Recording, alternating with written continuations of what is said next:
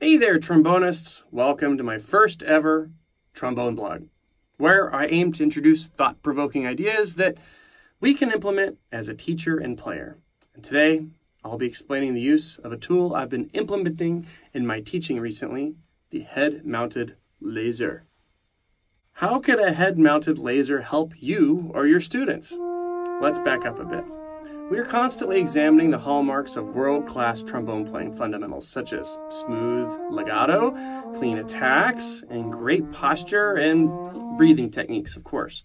And we try to do all of this with as little muscle tension in the body, because, as we know, tension can very much get in the way of that golden tone and world-class fundamentals. Time after time, I find myself telling my students that these kinds of issues can be addressed simply by keeping the trombone still while breathing, keeping 100% of the weight of the horn on the left hand, making sure there's no weight bearing from the slide arm side, which needs to be able to move so we can operate the slide. Of course, this is not really anything new. Teachers have been preaching this for decades. But my thought is that if our head is moving, the mouthpiece could be moving on their face, which is kind of like shooting a basketball at a moving hoop. And I've found that telling a student to keep the head still works for only about, about a minute, and then usually goes right back to the way it was before. I've tried instructing the student to look at the bell when moving the slide, try to be aware of a moving and bumpy bell, which might give clues to bumpy slide technique. Some of these things are so easy to say as a teacher, but I've been trying to find a way to receive visual feedback in order to make us more aware of excess movement. I've discovered a new way to receive such visual feedback, which is this head-mounted laser. So simply you just put it on, turn it on, and then you can make a little target, or you can have a Post-it note, put it on a stand nearby, maybe 6 to 8 feet away. You can learn so much about your playing. I know it seems kind of funny and strange putting a laser on your head, but it's a growing medium in the physical therapy world. What I've discovered by using the head-mounted laser is that we can become more positionally aware of our head while we play, keeping it static while the slide arm freely moves. We have to remember, however, that static does not, and I repeat, does not mean locked up with more tension. So, what can a head-mounted laser show you?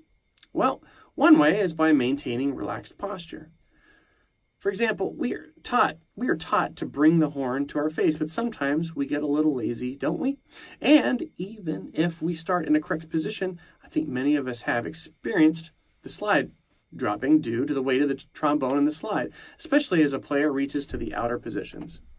This causes the head to drop, minimizing airflow, posture, projection, and support mechanisms. The instant visual feedback of the laser dot from dropping from a target can be extremely effective.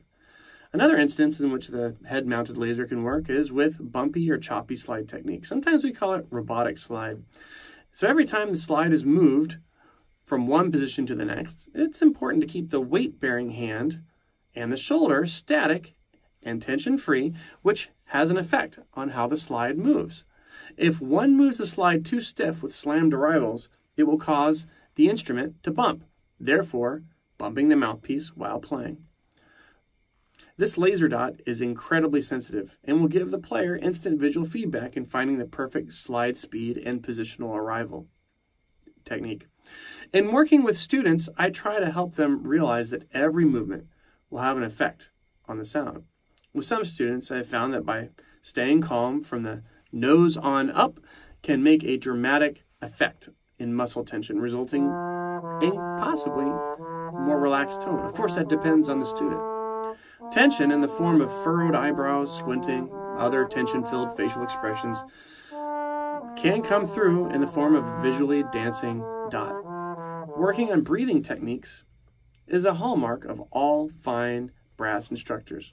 And a lot of this depends on the player, but being aware of the dot while taking a breath can be very revealing. Here, you can see some of the things I like to work on with my students.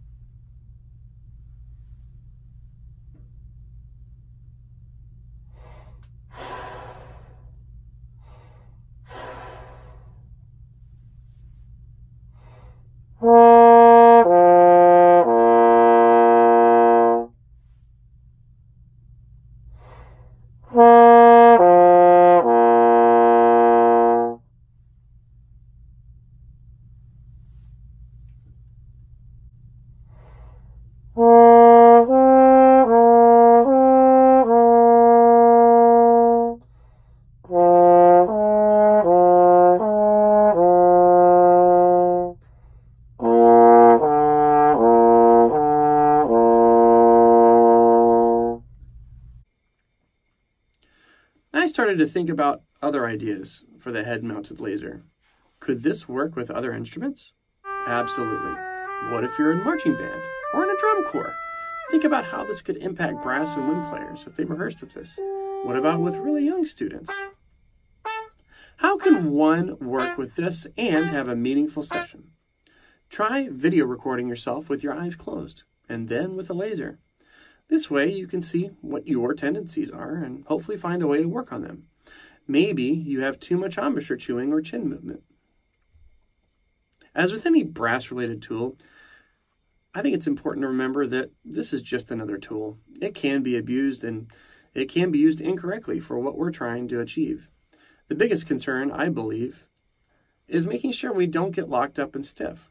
But I think using the laser and working on how to take relaxed breaths can actually make us more aware of how we do take breaths.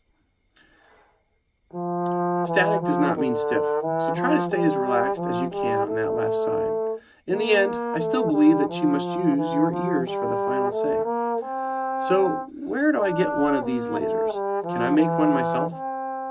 Well, I got mine at www.optp.com, and then I'll put the link in the comments section. Or you can easily make one yourself using a flashlight headband and a laser with an on and off switch. All can be found on Amazon for about $15. I hope the idea of a head-mounted laser can help you. I'm looking forward to receiving comments about this on how this kind of instant feedback can help in other areas of your playing. I very much hope you enjoyed my first blog. I will try to have another one of these out very soon. Thanks for watching.